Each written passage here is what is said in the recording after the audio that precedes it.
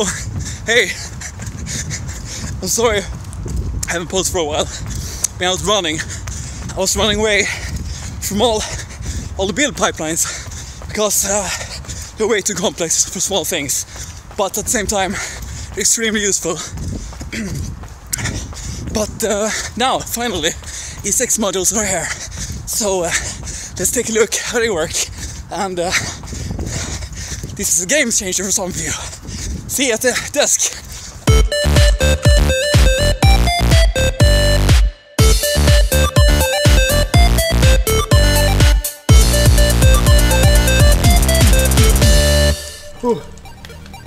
All right. Woo! JavaScript modules, what a ride! In the early days, the amount of JavaScript on a website was minimal. It might show an alert box, make something scroll, or show a ticking clock. Most scripts exposed a global variable when included in the page, and this made it difficult to compose components into useful programs. The JavaScript community started to build code import features. The first which I remember seeing was Require.js. Require.js exposed a function called Require, which allows you to import modules and namespace your module by scoping it inside a function. The next game changer came with Node.js. Node used the same syntax for importing code, but Node's Require function was not the same. It was oriented around a local file system and didn't need to support asynchronous importing. Shortly after Node.js became popular, developers started baking their programs together into a single file, usually referred to as the bundle. With ECMAScript 6, the ES6 Module Syntax was defined and was quickly picked up by transpilers and bundlers, and it became a part of the modern build pipeline. The problem with a bundler is that once you've chosen a bundler path, it is very hard to go back. You now have to run your build pipeline and solve a plethora of new problems in order to make web development sweet again. Tons of tools have helped us make this a breeze. Community contributions like Webpack has really made all the difference when it comes to having the cake and eating it at the same time. Today we can use the ES6 Module Syntax natively. Let's take a look at how this syntax compares to the traditional inline imports and learn what benefits we get. We're gonna make a program here now that draws two shapes on the screen. We're gonna draw on the canvas. I'm gonna use this little fictitious library that I come up with. The library contains mainly of a shape class that looks like this. The shape class has a color, and it has a position and a size. It also has a method that can draw on the context. It draws using the color set at the position of this size. The size and position are vector 2s, and they come from the math library here. And the color is a class that holds RGB values that can convert them into hex. We also have two constants, and these are just two instances of color, one that is purple and one that is pink. In the main file is where we're going to write the program. And first we're going to define a rectangle, so we say const rect equals new shape. Then we want the rectangle to be purple, so we can say rect.color.copy, and we copy from the colors.purple. We want the size to be 200 by 60, so we say rect.size.set 200 by 60. And finally we want to move the position a little bit, so we say rect.position.set 20 and 10. Now in order to draw this rectangle we need to access the canvas context. We can do that by saying const context equals document.getElement by ID. We say screen here, and then we say get context and a 2D context. And now we can say rect.draw and draw in context. We save this file, and now we should see a purple rectangle being drawn. There it is. For good measure we're going to add another shape. This next shape is going to be a square. Const square equals new shape, and we say square.color.copy, and we copy from colors.pink. Then we say square.size.set 60 by 60, and we say square.position.set We set it at 150 and 200, I guess. Then finally we draw the square. Square.draw on context. Now we have two shapes here, and this is a program. The problem with this program is that we can access all the program's components directly in the global scope. That means I can write shape here. I can also access vector 2, and I can access the colors. This is all fine for a small program, but as programs grow, we are likely to have collisions with names and have a hard time scaling our project. It also can be a little bit dangerous, because if you happen to pick a name for any of the components that were reserved from the browser, for example, then your program will stop working. We can mitigate this by creating a module system in JavaScript. Previously, we have had module systems that called require and common.js, and they work fine. We can use them with Browserify or Webpack, for example, to build our projects, but this is now available directly in the browser. So Webpack and Browserify and those other components are still very good for bundling things, but now we can leverage modules directly in the browser without having to have a build pipeline. So let's see how we can refactor this project to leverage browser modules. The first thing you want to make sure of is that your Chrome version is late enough to support modules. Whoop. This became available in Chrome 61. So make sure you're running Chrome 61 by going to Help, About Chrome, and it should say at least 61 here. So we go to our code here and we find index.html, and the first thing we want to do is remove these inline dependencies.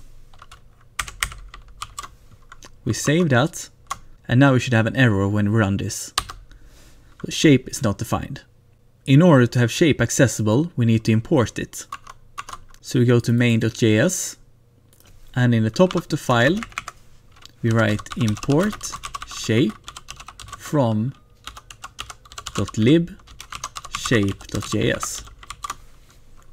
Let's see what happens now. Another error, unexpected token import. This is because in order to have access to the import keyword, we need to specify that this script is a module.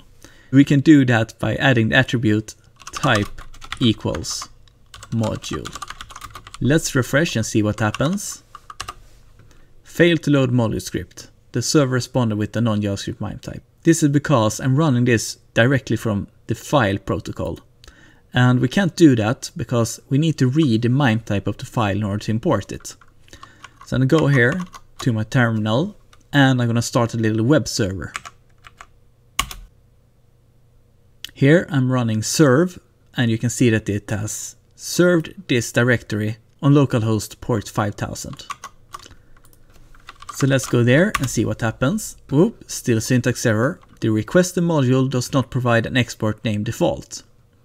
This is because we haven't explicitly exported anything from our shape.js. So let's go to shape.js and just before class here, export default class shape. So now we got past that. The reason we write export default is because in the import here, we import directly from this file. There's another way to import components from a module, and we're going to use that in the shape.js. As you see, shape.js could not find color. So we need to import color class in shape.js. Up here, we're going to say import color from .math.js. But now we haven't exported color from math.js, so we go back to math.js and we say export class color. Now this is exported, and because we omit the default keyword here, we now have to define in shape that we want color explicitly from math.js. Now we have another error, vector2 is not defined, and we simply have to export that too. We can simply do that by appending vector2 here. And in math.js we need to make sure we export it. Now colors is not defined in main.js here, so let's go and fix up that file. First we need to import this color class. Import color from math.js. There's a few ways to export this object here, but I'm gonna pick the one that I think reads the best. So we're gonna take this and say export const purple, get rid of the colon here and replace it with an equal sign. Then do the same thing for pink.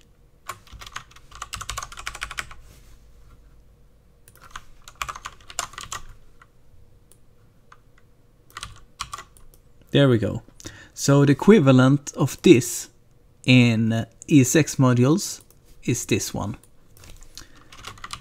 We're also gonna do a quite particular import. So when we go back to main.js, we're gonna say import star as colors from .lib colors.js. So first of all, let's see if this works.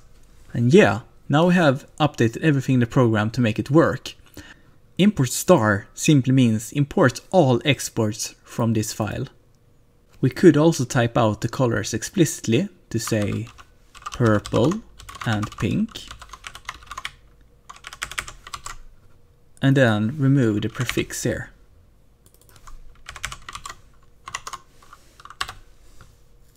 This also works, as you see. It's mostly a matter of taste.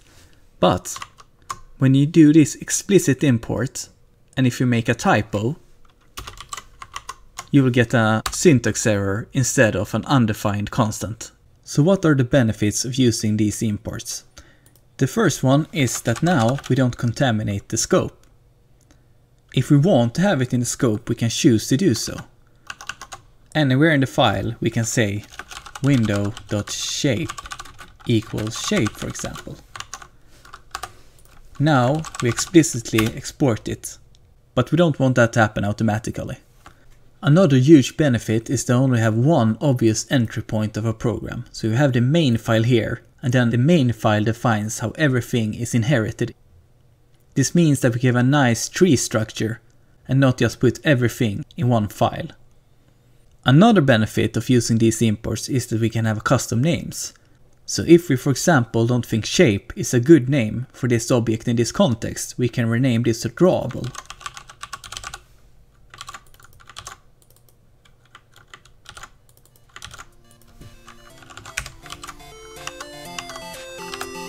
And the program still works.